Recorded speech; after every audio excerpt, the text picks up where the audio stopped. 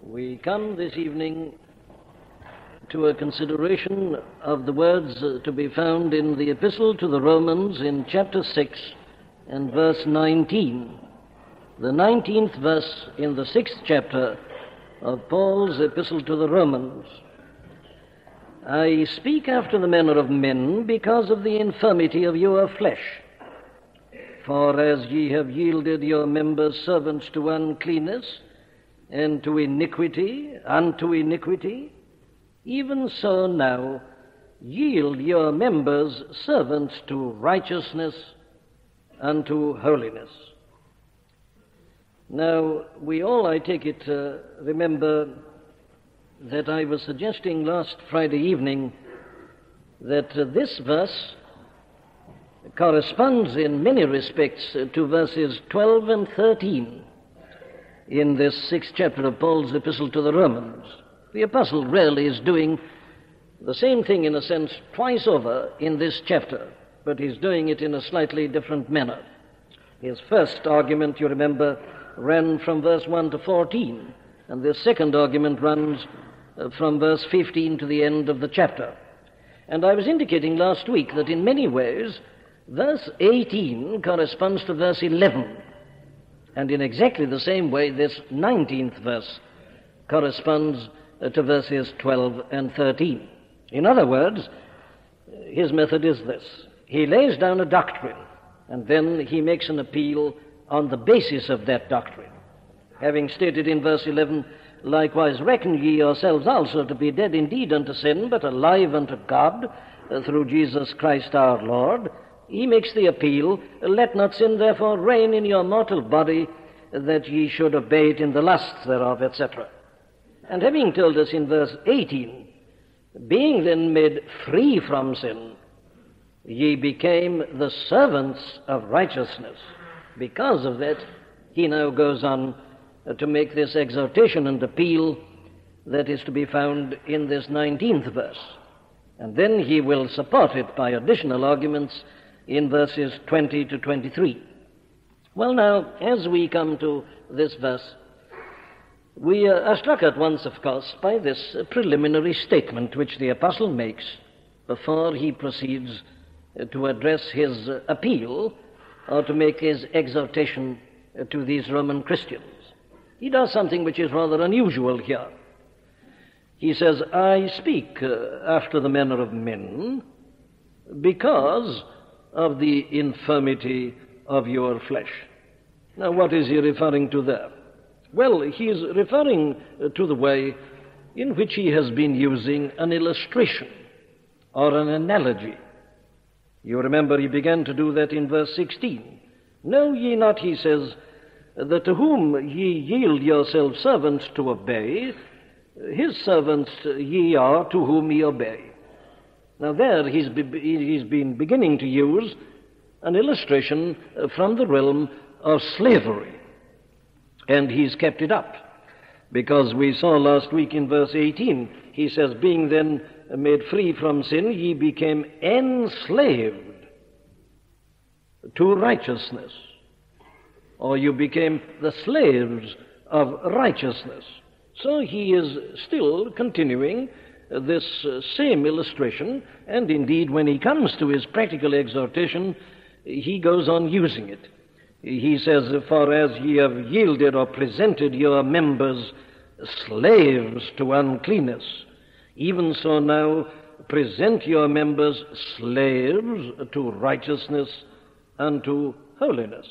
He's continuing, in other words, with this illustration of his from the world and the realm of slavery. And what he refers to in this extraordinary phrase is his own use of this illustration. He says, I speak after the manner of men.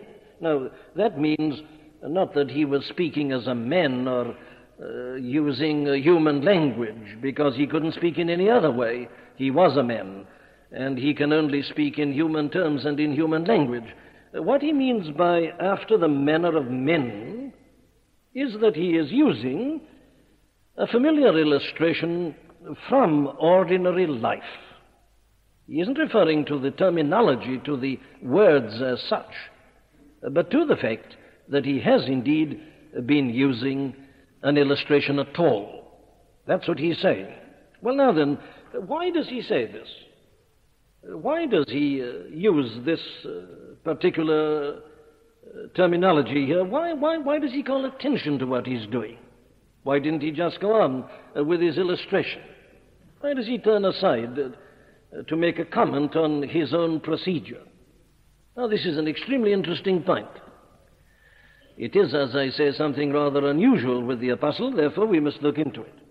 Now, there are some who have thought that the apostle here was apologizing for using an illustration, that he feels that there is a sense in which a preacher of the gospel shouldn't use an illustration at all, or that he was apologizing for the particular illustration that he used. It seems to me that that is an entirely false explanation of what the apostle is here doing, as I hope to show you. There's nothing to apologize for at all. It isn't that he's temporarily forgotten himself and has been speaking after the manner of men in this way. There's no apology here. Well, what is it? Well, it's something much more significant and much more important. The apostle is explaining why he used the illustration. Not apologizing for it, but explaining why he did it. And there, of course, is something that really is interesting and important at one and the same time. So here is a matter that is of great significance and of importance as regards teaching methods. It's very important for all preachers in particular, but it's important for anybody, whoever uses an illustration or a figure in an attempt to elucidate and to make plain the truth of the Scriptures. Now then, let us try to see the reasons why the apostle has used his illustration about slavery. He tells us why he used it and the explanation of his having done so. The first thing is this. He has used his illustration in order to make the subject matter clear. That's obviously the first meaning of this phrase. He says, I'm speaking to you after the manner of men in this way by using this illustration from the familiar fact of slavery. And of course, they were very familiar with slavery in those days. He says, now, I'm doing this because I'm so anxious to make my point plain and clear to you. Now, there is a very important point. That, I wouldn't hesitate to assert, is always the only reason for using an illustration.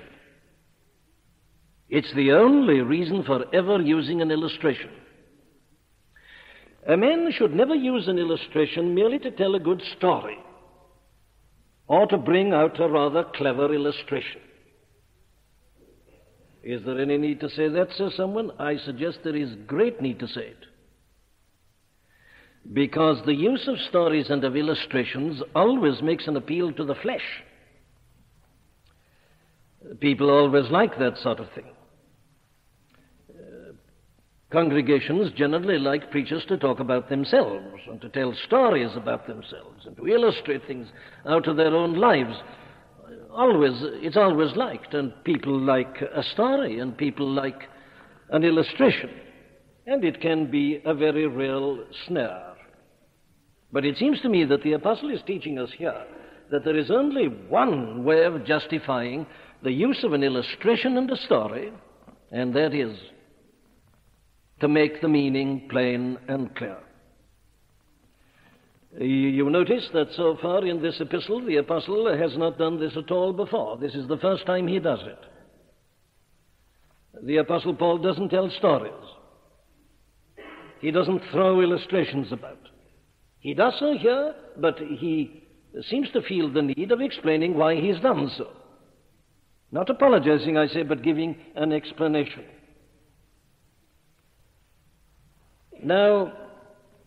The business of preaching or of teaching is always to make the meaning and the matter plain and clear. Always. That is a canon from which I imagine no one would dissent. It is the business of any exposition to make the meaning plain and clear. Holding that in our minds, it seems to me, therefore, that there are two extremes that we've always got to avoid. Two dangers, if you like, that we must always avoid. One is the danger of being childish. And this, I think, is a very real danger today, if I may say so with temerity, in evangelical circles. The great word is the word simple. Oh, so marvelously simple, they say. Well, to be simple, of course, is right as long as we mean by that the meaning is plain and clear. But we should never be childish. And we should never treat people as children, as such. And if we merely tell them stories and spoon-feed them, we are really treating them as children. Do we realize the significance of this? Let me do what the apostle does at this very point, and I do it solely to make this thing quite clear. I remember preaching on one occasion,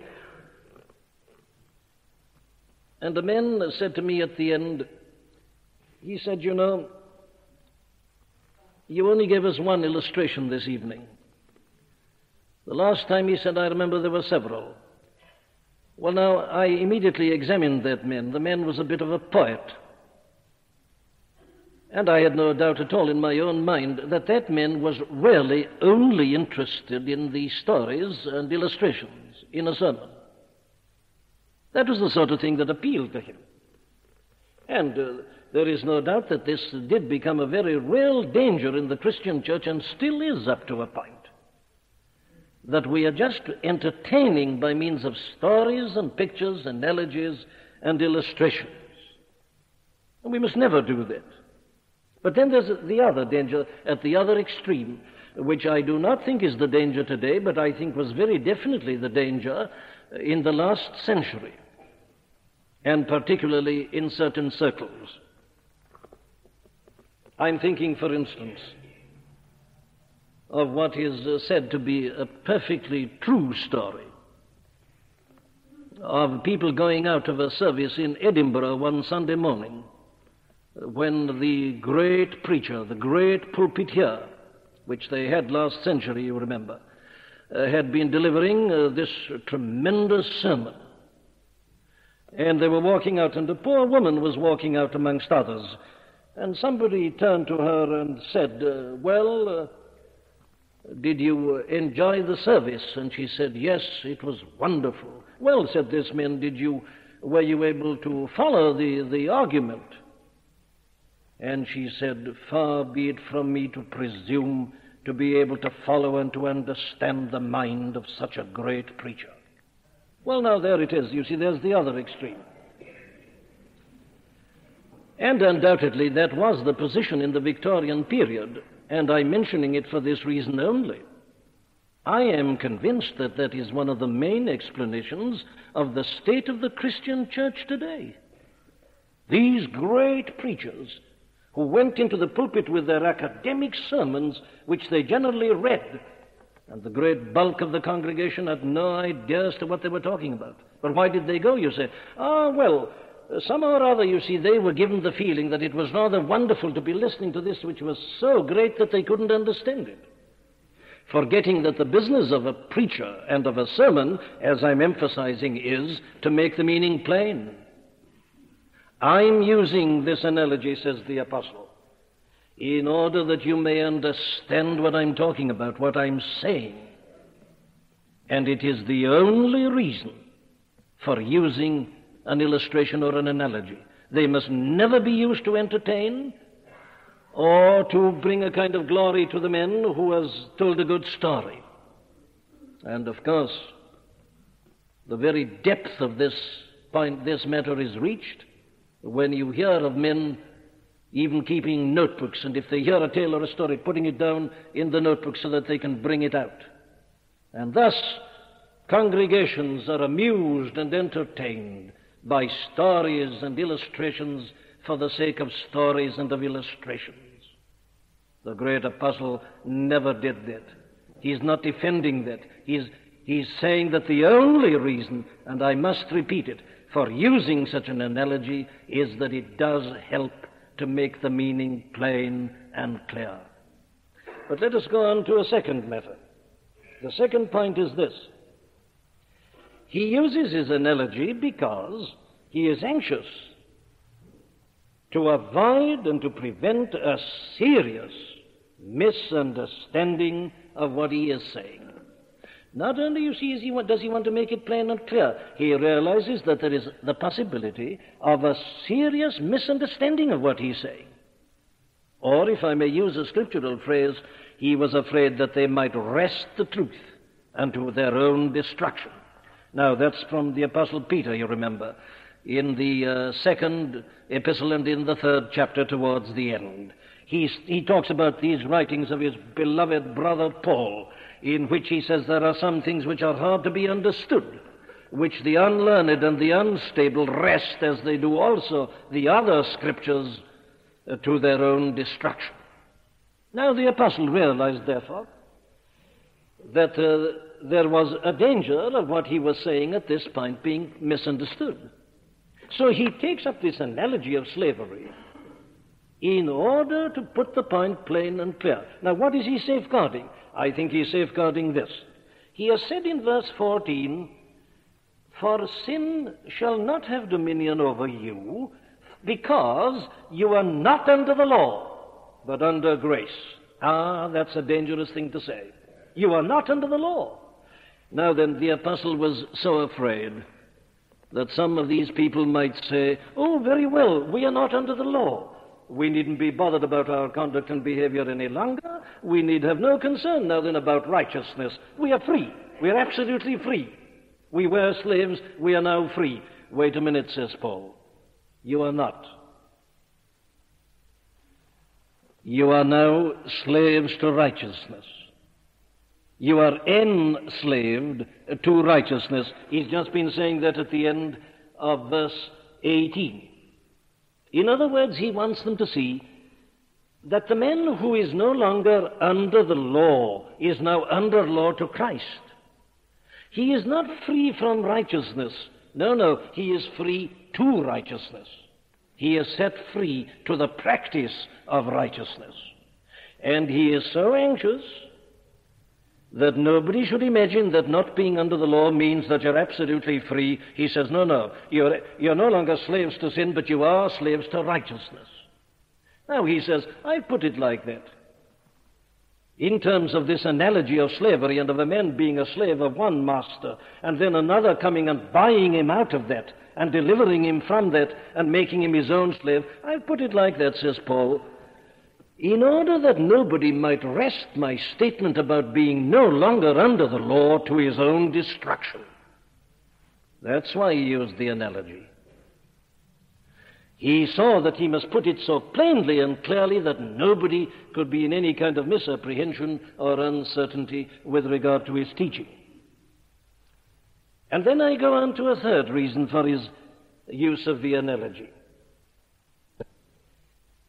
At least I'm concerned at this moment with his explanation of why he did use it and why he calls attention to his use of it. And that is the limits of an illustration. Don't you detect that in this statement of his?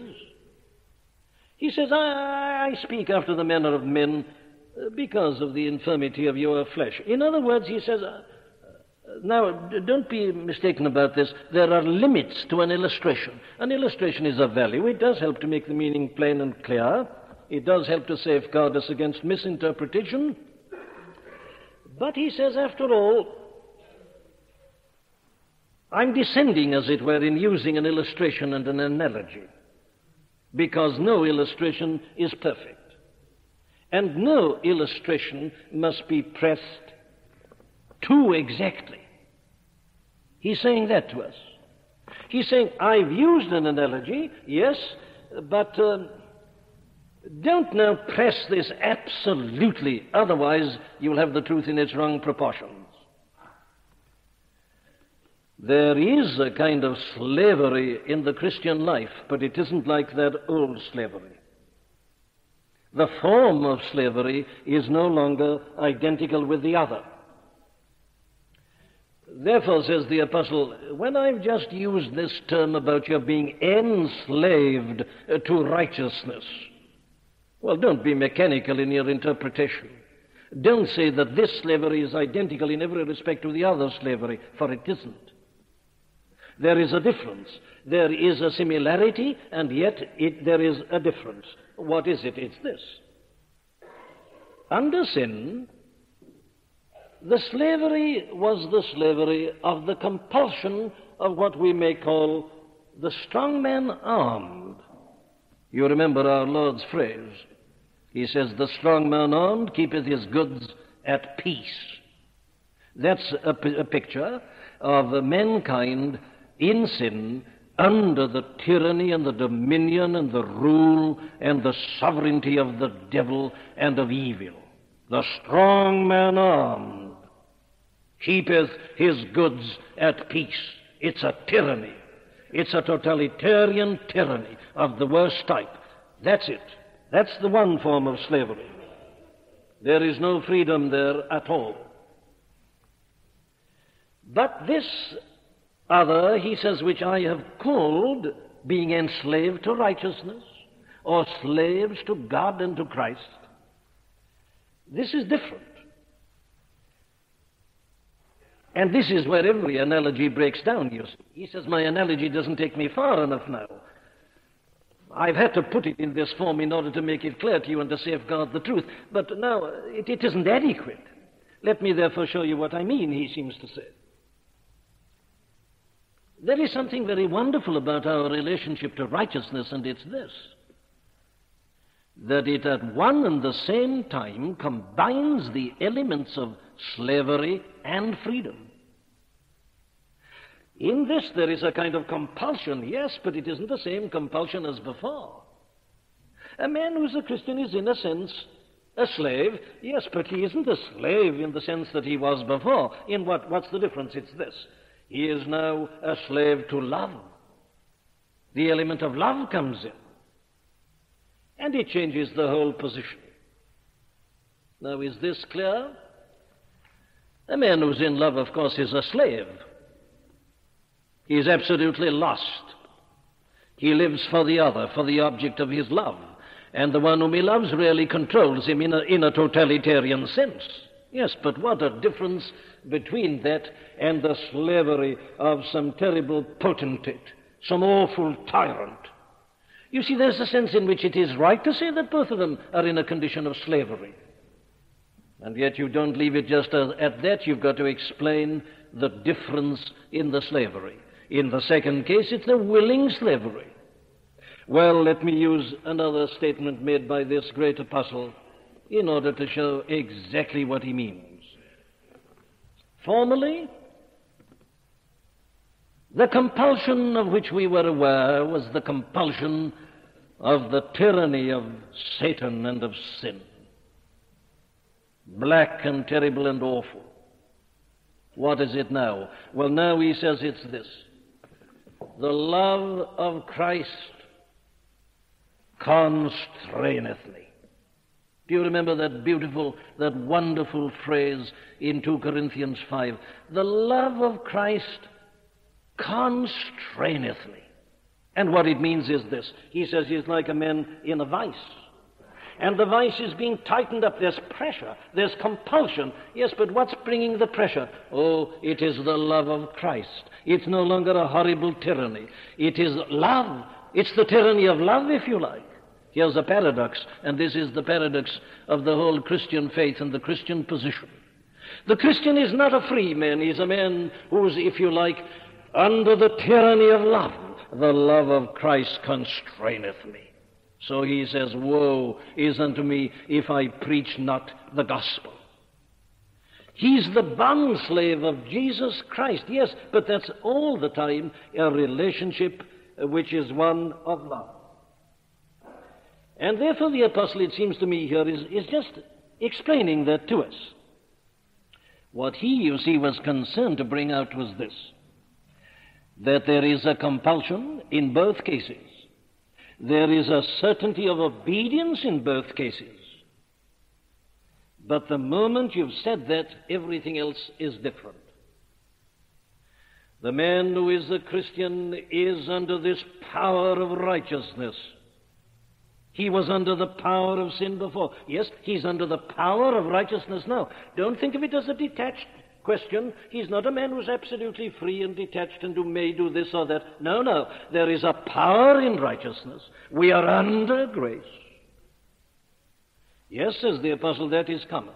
And therefore, there is an element of certainty in this, as there was an element of certainty in the other. So that what he is really concerned to say, and this is his big point, is that the man who has been delivered from being under the law is a man who will never be in the position of saying, what then? Shall we sin because we are not under the law but under grace? The thing is quite impossible, because now he is under this compelling, constraining power of love and of righteousness. And therefore that question is something which is quite unthinkable and utterly impossible. So the apostle says, now, I speak after the manner of men because of your infirmity. Be careful, he says, how you make use even of my illustration. It only helps us up to a point. Beyond that, it doesn't take us. Very well, but that brings me to the last meaning to this extraordinarily illuminating phrase. The final reason for his using his illustration and analogy, he tells us, was because of the infirmity of your flesh. I speak after the manner of men because of the infirmity of your flesh. What does this mean? Well, here is a tremendous statement which throws tremendous light upon the whole question of the approach to the New Testament. What is he saying? Well, note this. He does not say, I speak after the manner of men because of the infirmity of your intellects or your mind. He doesn't say that. He says, because of the infirmity of your flesh. Here, I say, is one of those central, vital points in the whole of the New Testament teaching. He doesn't say intellect. And I'm emphasizing it for this good reason, that if he had said intellect, well, then he would be putting a premium on intellect.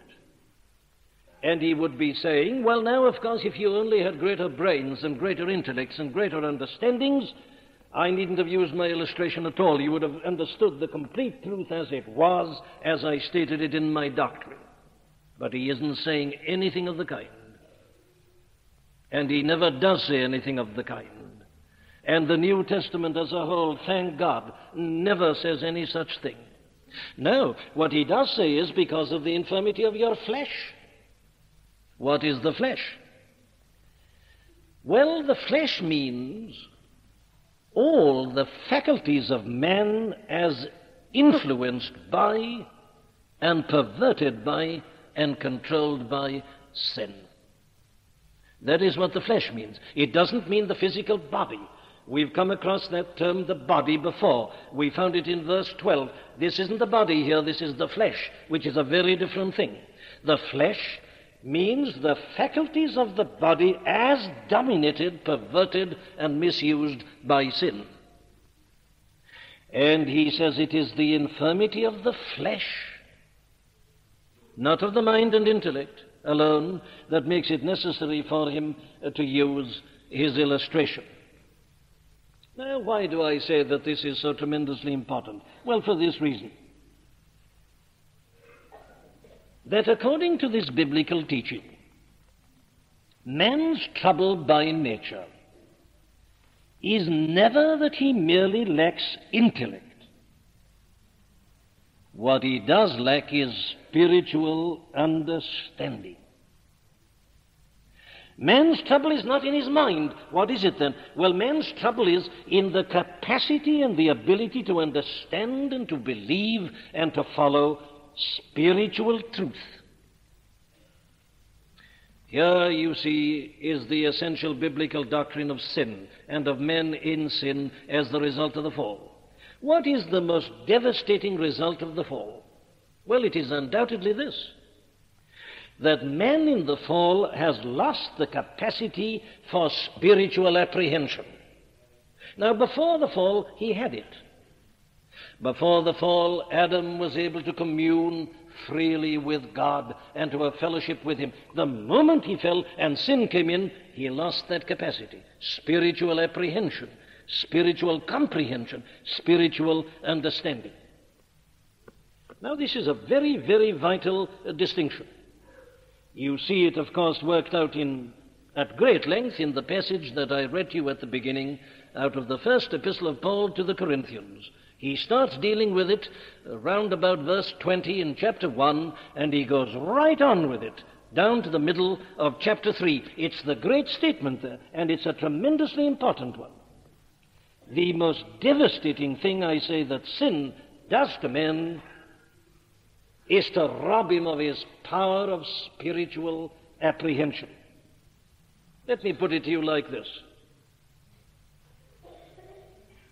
The whole matter of becoming a Christian and of believing the Christian truth and having the Christian faith is not essentially a matter of intellect at all. And I say again, thank God for that. As the apostle argues, men of great natural capacity, of great intellects, great minds, great brains, great knowledge, great natural understanding, see nothing whatsoever in Christianity. Indeed, as he says, they see nothing in it but utter folly.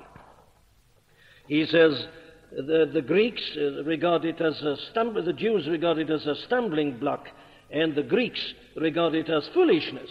He says the foolishness of God is wiser than men, and the weakness of God is stronger than men. He says the natural man receiveth not the things of the Spirit of God, for they are foolishness unto him, neither can he, because they are spiritually discerned. Now, these men have got wonderful brains, great intellects, but when you put them face to face with this, they see nothing in it at all. Talk to them about the soul. There isn't such a thing. This is nonsense. Hold them before the Lord Jesus Christ. Tell them about his incarnation, the two natures in one person. Nonsense, folly, they say. Hold them before the doctrine of the atonement and the death upon the cross. They say this is rubbish, it's immoral. They denounce it, they laugh at it, they ridicule it. Why? It's because they're lacking in this faculty of spiritual apprehension, spiritual understanding. It's got nothing to do with the intellect, nothing whatsoever. And then, you see, we can put the other side by putting it like this. On the other hand, there are simple people, ordinary people, poor brains, very little intellect and understanding. And yet, they are able to understand these things. They rejoice in them. They revel in them. How are they enabled to do so? Oh, says the apostle, this is solely the result of the work of the Holy Spirit upon them. When the Son of God was in the world, the princes of this world didn't know him. For had they known him, they would not have crucified the Lord of glory. Well then, how can anybody be a Christian? Oh, he says, God hath revealed these things unto us by his Spirit. The Spirit which searcheth all things, yea, the deep things of God. For we have received not the spirit that is of the world, but the Spirit that is of God, that we might understand the things that are freely given to us of God. It is all a matter of the illumination of the Spirit. And the apostle, of course, you remember, glories in this. Listen to him saying it to the Corinthians. For ye see your calling, brethren. And remember, this is one of the greatest brains that the world has ever known speaking. You see your calling, brethren, how that not many wise men after the flesh, not many mighty, not many noble are called, But God hath chosen the foolish things of the world to confound the wise, and God hath chosen the weak things of the world to confound the things which are mighty, and base things of the world and things which are despised hath God chosen, yea, and things which are not, to bring to naught things that are, that no flesh should glory in his presence. That's it. It is nothing to do with intellect and natural ability and understanding. And the apostle glories in that fact. Is it putting a premium then upon ignorance? Not at all. It's just saying that this isn't the determining factor. A man shouldn't boast of his knowledge. He shouldn't boast of his ignorance either. A man shouldn't boast of his great brain. A man shouldn't boast of the fact that he hasn't got a great brain. And you realize that we need to say that on both sides, don't we? The temptation to some people is to boast about their great brains. But never forget that there is the equal temptation to the others to say, well, of course, I'm just an ordinary man, you know. And as he says it, he's oozing out self-righteousness and pride. I'm not one of those men who understands your theology. I'm just the man who carries the bag of the preacher or something like... it's the same unhealthy and vile and foul pride. No, you don't put a premium on either brains or lack of it, or knowledge or lack of it. Neither of them matters. It is the illumination of the Spirit alone that counts. But what an important thing this is. I'm not proposing on all future Friday evenings to refer, as I did last Friday evening, to that brains trust, so-called, but I must refer to it once more.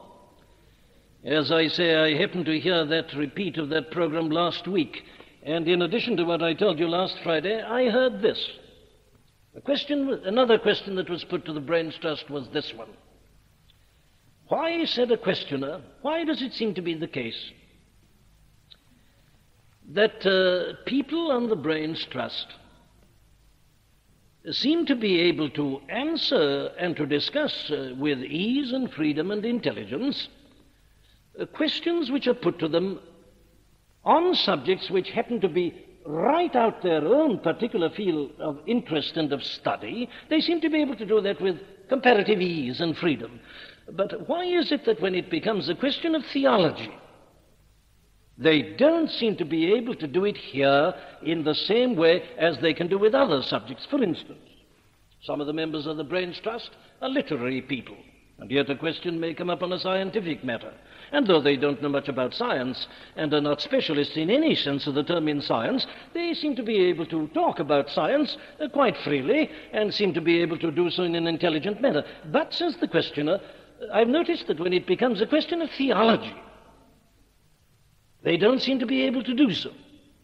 And that was the question before the Brains Trust. And they seem to be quite incapable of answering the question. And the reason for that, of course, was the very thing that we are discussing at this particular moment. They were trying to say that here, of course, if you didn't know the terminology, or if you hadn't been reading a lot of it and were not well versed in it, you wouldn't be able to take part, that somehow or other in connection with theology, that seemed to be necessary, not with other subjects. But that's got nothing to do with it. Nothing at all. There is only one explanation why the learned members of the Brains Trust cannot speak freely about these matters, and it is this. They are matters that are spiritually discerned.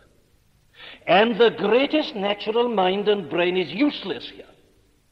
It's another realm which can only be introduced, and into which one can only be introduced as the result of the operation of the Holy Spirit himself. It's another realm. It's the realm of the spiritual. Art and music and science and politics and all those things, they belong ultimately to the same realm. This doesn't belong to the same realm. And a man is completely at sea here until he has been given the illumination of the Spirit, until he has this new faculty. This is indeed something to glory in. face to face with Christianity, we are all on the same level. That's what proves, you see, it's God's way of salvation. If it had been man's way of salvation, it would depend upon our minds and intellects and understandings, and then, of course, some people would have a great advantage over others. But God has contrived a way of salvation in which nobody has an advantage over anybody else. We are every one of us reduced to the same level, complete helplessness, absolute impotence. No brain is of value, no lack of brain is of value. We are all in the same position. We are all on the same level.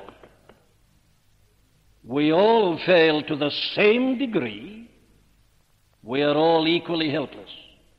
And on the other side, there is therefore a corresponding hope of salvation for all types. What a wonderful salvation this is.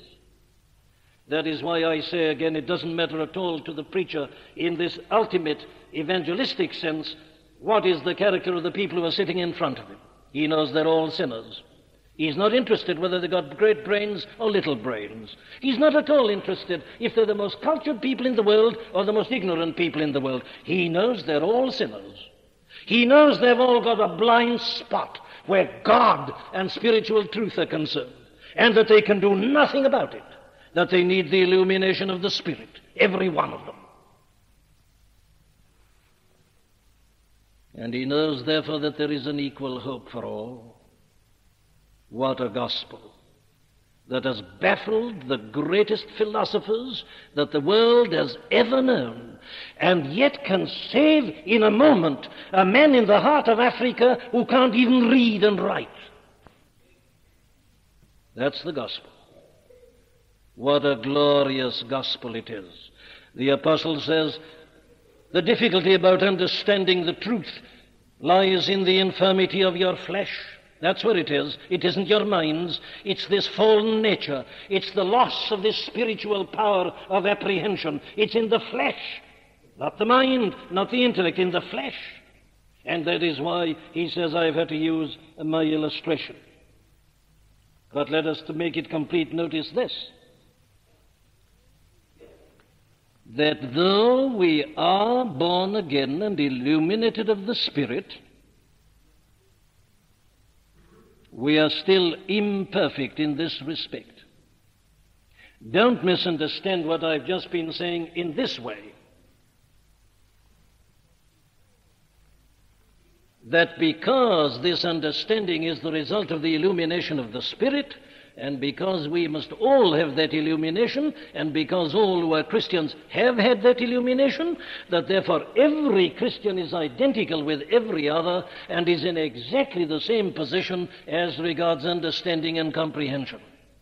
It doesn't follow at all. Now then, this is a very important addition, isn't it?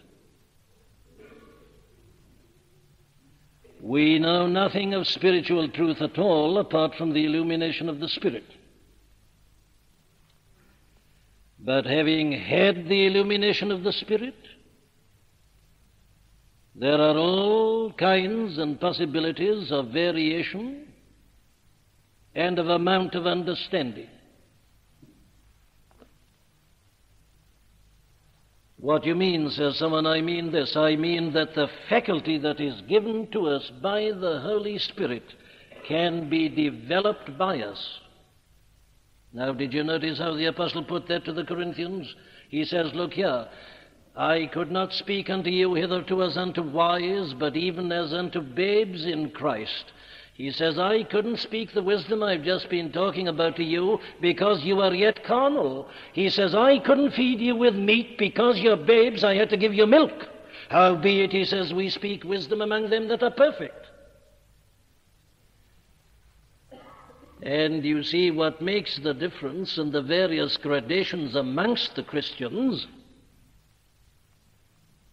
is the extent to which they have used or have failed to use this power, this faculty that has been given to them by the Holy Spirit. Let the author of the epistle to the Hebrews support and clinch the thing that the Apostle Paul has been saying.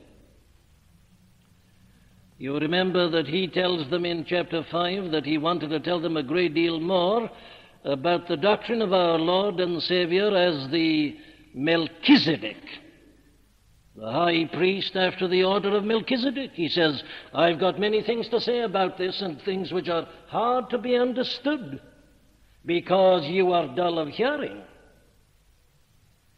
He says, wherefore, whereas ye ought to be teachers in these matters, you have need that one teach you again which be the first principles of the doctrines of Christ, and have need of milk and of not of strong meat. Why? Well, he tells them, because they had not been exercising their senses in the matter of understanding. They had been content to remain as babes. And the result was he couldn't give them that deeper teaching, that higher doctrine that he was so anxious to give them. I think there are many Christian people who forget all about this at the present time. There are Christians who say, I'm saved, that's all right, I'm not interested in anything else. I'm not a theologian, I don't want to read these great books. But my dear friend, you have no right to remain a babe. You have no right not to exercise your senses. But I'm a practical man, you say, I'm a great worker. You have no right to divide yourself up in that way. It should be the ambition and the desire of every Christian to grow in grace and in the knowledge of the Lord. You should read all the best books you can, study your scriptures, get the knowledge as deep and as profound as is capable. Exercise your senses. Because, say these authors, if you don't do that, you can't receive the truth. If you remain a babe and if you don't grow and develop, you'll have to continue being spoon-fed with milk, and you'll never know anything about the strong meat of the Word of God and of the doctrines of salvation. And thus, you see, it is possible for this apostle at one and the same time to say two things about these Roman Christians that seem to be contradictory. In chapter 15, in verse 14, he says this, I myself also am persuaded of you, my brethren, that ye also are full of goodness, filled with all knowledge, able also to admonish one another. And yet here he says, I speak to you after the manner of men because of the infirmity of your flesh. And you see that there is no contradiction at all. They had got light, they had got spiritual understanding. Yes, but he says you haven't got enough yet to follow this profound and deep doctrine that I'm teaching you in this chapter. And the two things are perfectly compatible with one another. Indeed, I can end by putting it in the words of our blessed Lord himself. He was talking about listening to the gospel, and this is what he said. Unto him that hath shall be given, and he shall have more abundance. Take heed, he says, how ye hear. Unto him that hath shall be given. The more you understand this doctrine, the more you'll understand. And the more you'll understand, the more you'll get, and the more you'll get, the more you'll understand, and on and on and on it goes. You have to be a strong man before you can take strong meat. So our business, you see, is to grow and to develop, to exercise our senses. And if we do so, and as we do so, the use of analogies and illustrations will become less and less necessary. So we shan't be listening to the same simple gospel messages with the same sort of stories and illustrations 50 years hence, as we're doing now. We'll want something more, and we'll be able to take more. Is there anything so tragic as to observe Christian people remaining exactly the same at the end as they were at the beginning? Never growing, never developing? No, no, says our Lord. Unto him that hath shall be given, and he shall have more abundance. Very well, then I leave you with this question. What kind of food can we take? Are we still only capable of taking milk? Or are we beginning to develop a taste for meat? Are illustrations and analogies still essential? Or do we know something of the mind expanding under the new illumination of the Spirit and a rejoicing in the deep things of God? The Spirit searcheth all things, yea, the deep things of God. I must confess that there is nothing that ever happens in my experience which depresses me more than this. Sometimes when I'm preaching away, and I have preached what I would have thought were the very elements and the beginnings of the Christian faith, people come to me and say, "You know, you were making rather a demand upon us this evening or this afternoon." They say, "We are not accustomed to those deep things." Deep things. And I thought I was being elementary. That's amongst Christian and evangelical people. My dear friends, let us realize then these fundamental principles. Though we are in Christ, this infirmity remains, and we must fight against it. We must read, we must study, we must meditate, we must grow, we must exercise the faculties, we must grapple with these immensities. Hard to be understood, I agree with Peter, but apply your minds, therefore. Struggle with them. Insist upon getting an understanding. And if you've got a willing heart and a willing desire, you can be certain that the Spirit will ever come to your aid, and you will grow not only in grace, but in the knowledge of the Lord. I speak after the manner of men. Because of the infirmity of your flesh, watch every word that this apostle writes. You will find gems of deep truth in what on the surface appears to be nothing but a casual, passing remark. Let us pray.